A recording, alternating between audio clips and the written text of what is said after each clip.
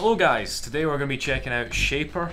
It's supposed to be a relatively robust and intuitive CAD software for Apple. Now I am an Android user and it's going to be like watching a caveman because I have no idea what's going on. Now to try and unlock the thing, that's the camera. How do I leave the... There we go. Okay, so here we are. The aim today is to play around with Shapr. Hopefully at some point we'll have something that resembles a pencil holder. I previously tried to film this, so I'm a little bit more experienced than I was 10 minutes ago. Still an absolute noob. So I am used to Fusion 360 on the PC. I'd say I'm above average, maybe, but you see what people make on YouTube and it's ridiculous, so that probably sways the average a little bit. I'll say I'm average. So we'll start off simple. I'm just going to make a cylinder and I'm going to try and give it fillets around the edges, or fillets as Americans call it. Circle? Yes, make it 3 light years long. We'll make it 50 mil. There we are. And I think that you go to tools to extrude things. There's extrude, tap that. What am I doing? I don't know what I'm doing. Extrude, tap, up. 50. Done. Okay, done there. I'd assume that any filleting and post-processing after these is not. We'll try tools again. Chamfer/fillet. Select the edge, I'd imagine. Oh! You just have to be accurate. That's not a fillet. There. Alright. So you go into chamfer and out to fillet. I can see that when you get good at this, you can be real fast. 5. Alright, that's pretty easy. Chamfer. Be accurate. There we go. Fillet.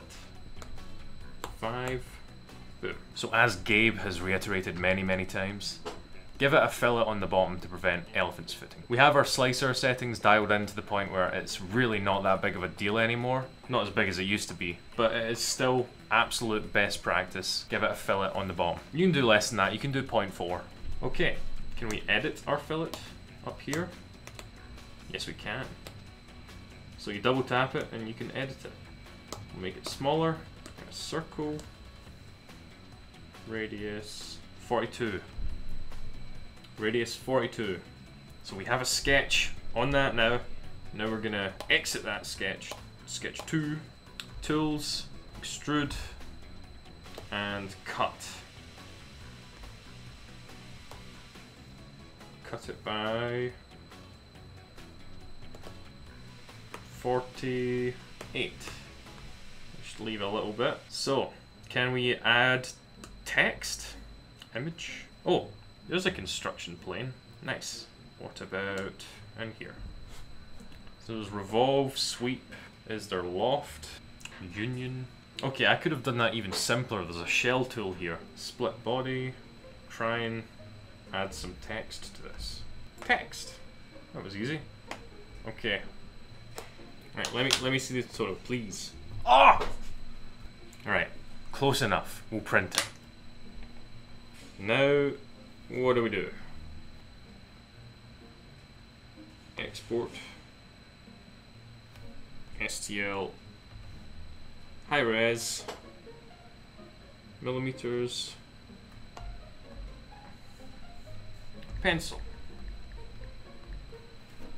Alright. I'll see you again in half an hour. And here's the finished result. It's half the size I intended it to be, but it works.